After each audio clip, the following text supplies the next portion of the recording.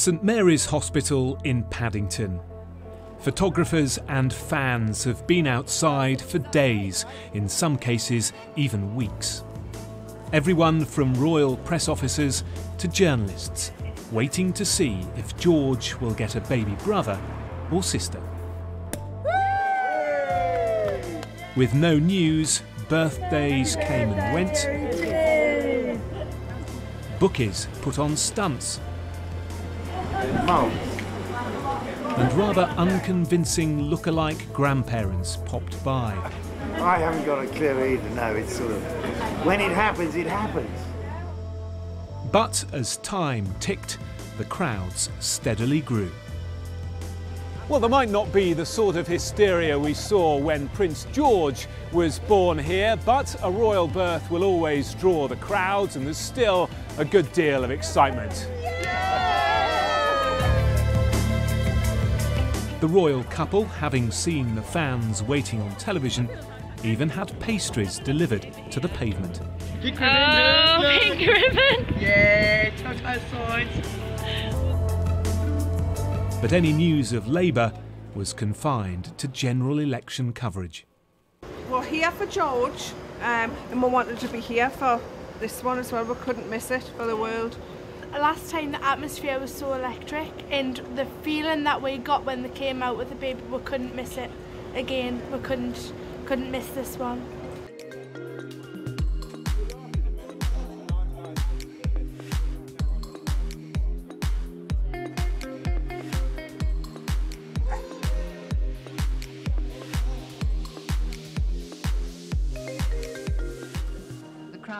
Seasoned royal watchers are used to waiting for new arrivals like William in 1982. And Princess Diana smiling, looking simply radiant.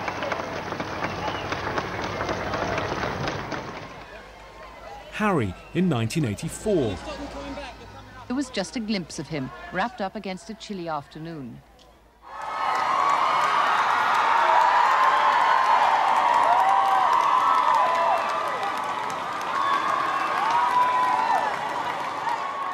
And 2 years ago, for the birth of Prince George.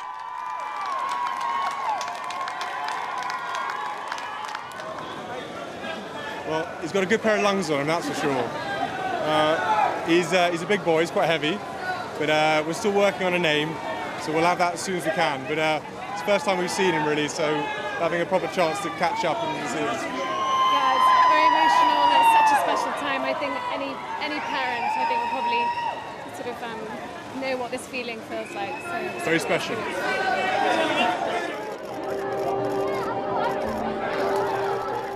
Kate had let slip the baby was due mid to late April. Now into May, she too must have been wondering just when he or she would make an entrance. For days there was a state of limbo outside the Lindo, and then just after 6 a.m. on May the 2nd...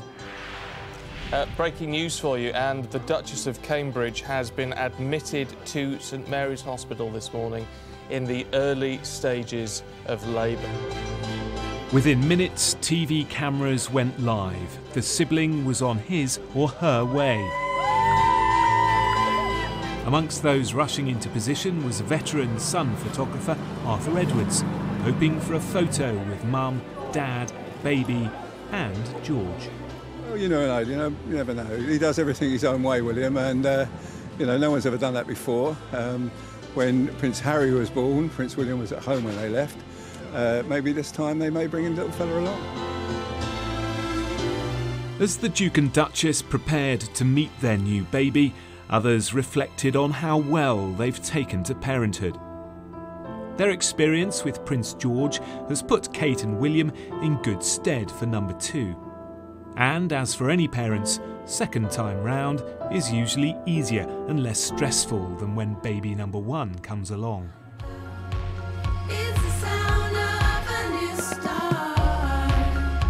Now, 2 years after George arrived, the announcement finally came via an email from Kensington Palace.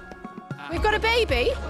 Come here, tell me. So, we've just had the email through. Her Royal Highness, the Duchess of Cambridge, was safely delivered of a daughter. It's a daughter! At 8:34 this morning. The baby weighs 8 pounds 3 ounces. The Duke of Cambridge was present for the birth. Oh gosh, I need to breathe. The Queen, the Duke of Edinburgh, the Prince of Wales, the Duchess of Cornwall, Prince Harry, who's in Australia, and members of both families have been informed and are delighted with the news. Her Royal Highness and her child are doing well.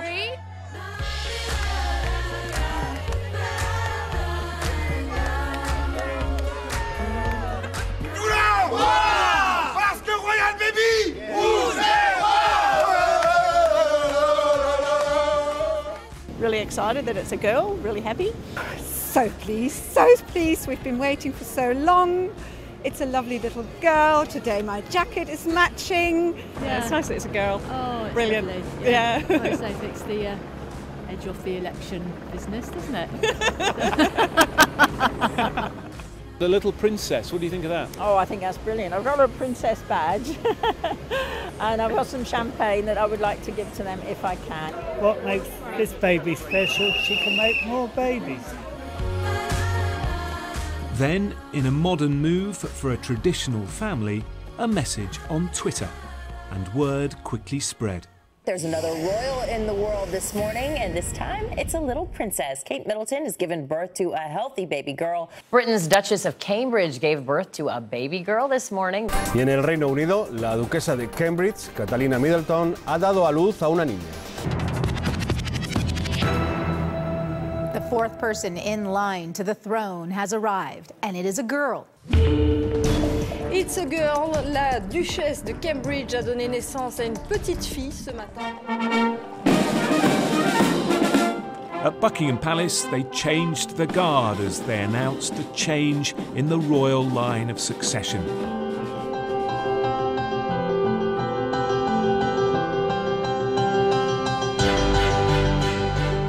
In the palace forecourt, the official notice was placed on an easel. The Duchess of Cambridge was safely delivered of a daughter.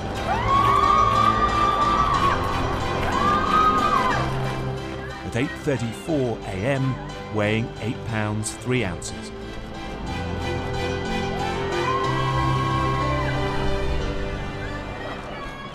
That's what we wanted my little granddaughter to see. A real live princess was being born today. And that was so exciting because she loves princes. Magic, isn't it? Yeah. Everybody's wanting to, plant somebody action, yeah. That's excellent to have a girl after a boy. That's so nice.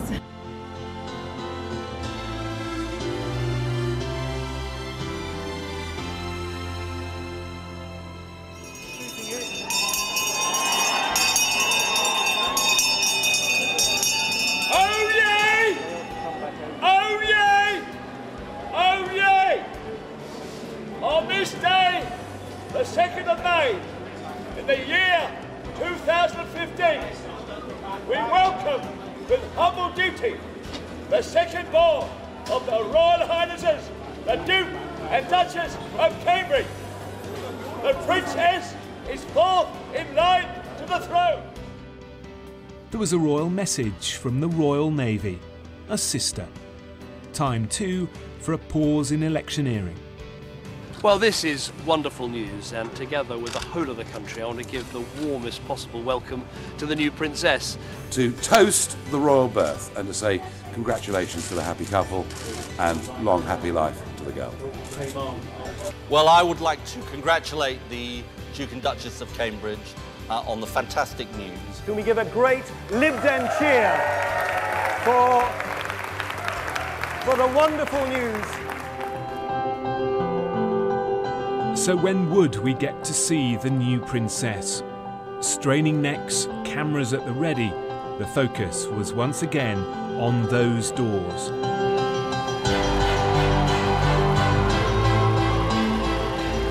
Finally, a grinning Prince William.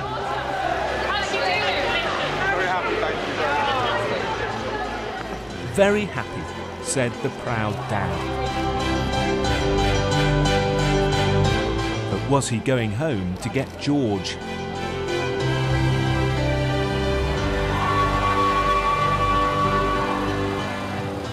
The crowd would soon see the young prince, closely followed by his new sister.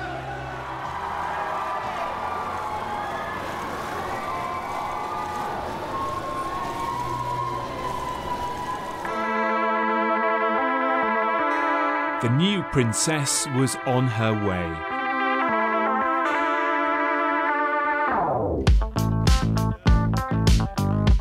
All eyes were trained on the Lindo Wing doors at St Mary's Hospital in Paddington. And then, proud parents definitely, It's a boy! but not the Duke and Duchess. The first visitor this morning was the new prince's elder brother. 30 years ago, a toddling William was brought by Prince Charles to see his baby brother Harry. Prince William trotted in with his father and stayed for 20 minutes. All these years later, the crowd wanted William to bring his own son. They weren't disappointed.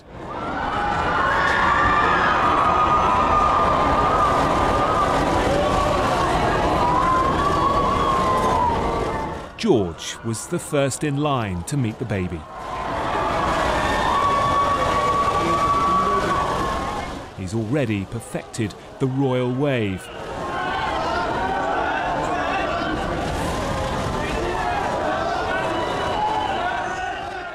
Good boy, said Dad.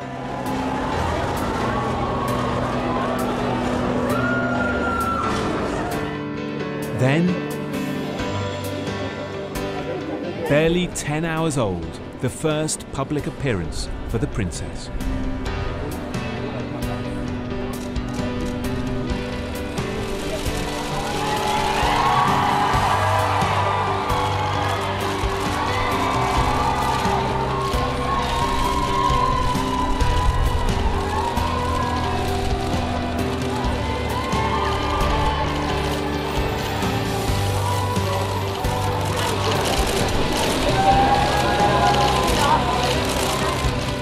A sleeping beauty, blissfully unaware a lifetime of global attention has just begun.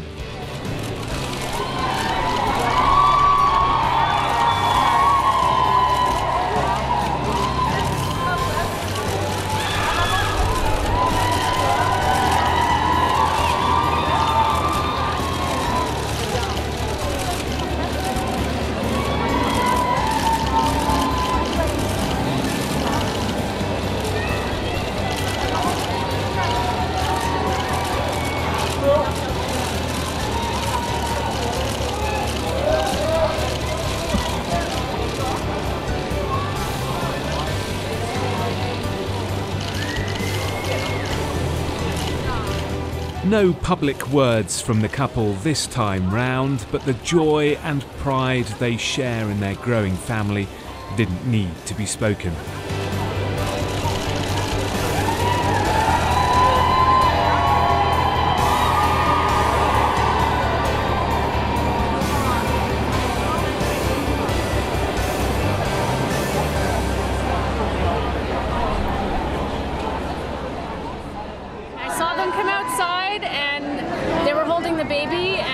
They just looked so beautiful and happy. It was really stunning. I'll never forget it.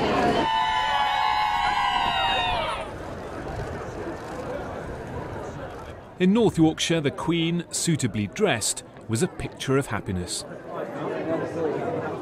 She's now a great-grandmother for the 5th time. Back outside the hospital, and the talk was of names for the first Princess of Cambridge in 180 years. Alice leads the way as a favourite. Charlotte has been heavily backed at 3-1, but there's been 2 big moves in the last few hours. Victoria is now into 6-1, and Diana is into 10-1 from 14-1. So there's been a big move for Diana. Ever since Prince George was born here, Kate and William have been keen to keep him out of the public eye, and now he has a little baby sister. Their privacy will be more important than ever, which is why the family is keen to spend less and less time here in London.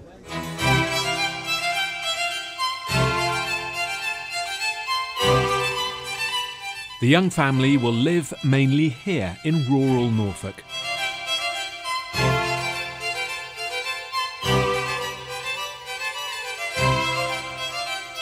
Anne Hall, tucked away on the Sandringham estate, was given to the couple as a wedding present by Her Majesty. William and Kate have added a new conservatory and refurbished the pool and tennis courts. And they've rerouted the driveway, adding trees for extra privacy.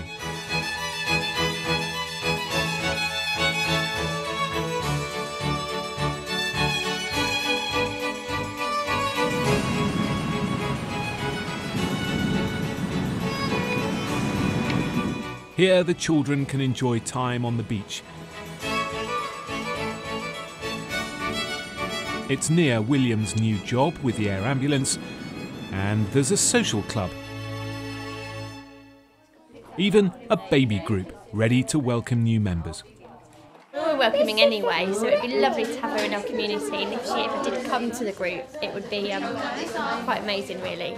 It's the perfect place to have children and bring them up because it's such a you can be outdoors, you can go to the beach, or we've got windmills nearby to visit and farm parks. So yeah, it's a great place to live and bring up children. The princess will be the spare to the heir, fourth in line to the throne, pushing Harry down a notch. New laws mean she'll keep her position, even if a younger brother comes along. The heir has got his life, his or her life, absolutely mapped out for him or her. The spare hasn't. And we've seen in the past that some spares have not managed so terribly well. And Harry, for a while, looked as though he was not coping enormously well. But Harry actually came spectacularly good. And I would hope that Harry might be an influence.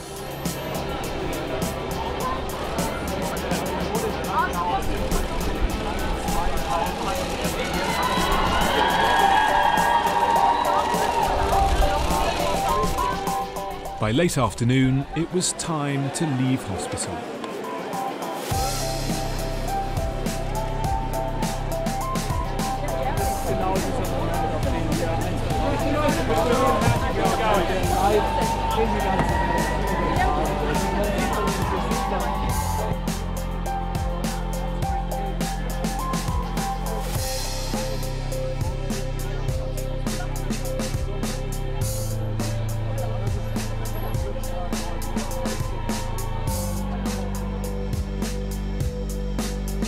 Not a long drive, just round the corner, in fact, with a precious cargo on board.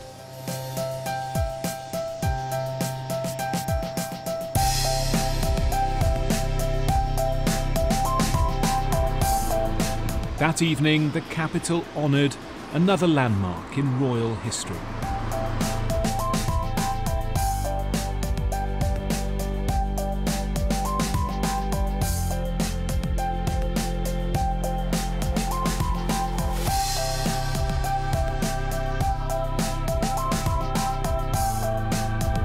And the Royal Mint got to work on a commemorative £5 coin.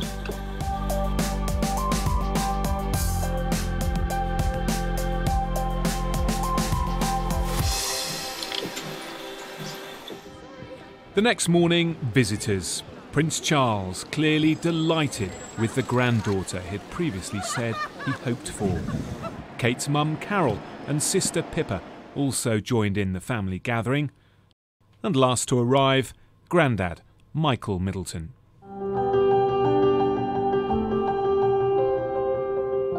On May the 2nd, about 350,000 babies were born around the world.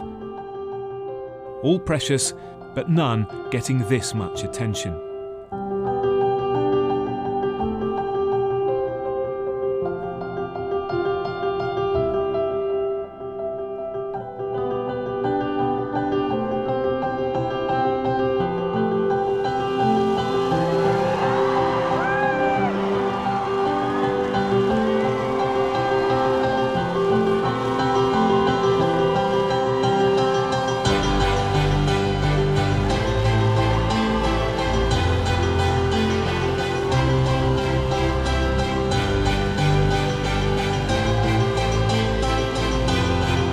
This baby is born into a life of privilege and a lifetime in the public gaze.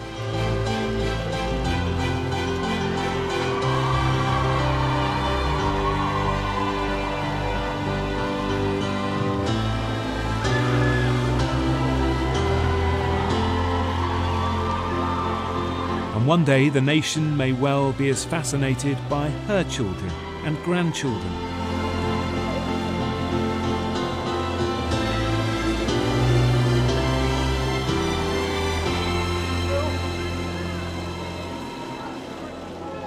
In the future, her eyes will be opened to her public duties, but for now, her parents want her and her big brother to have as much of a carefree childhood as possible.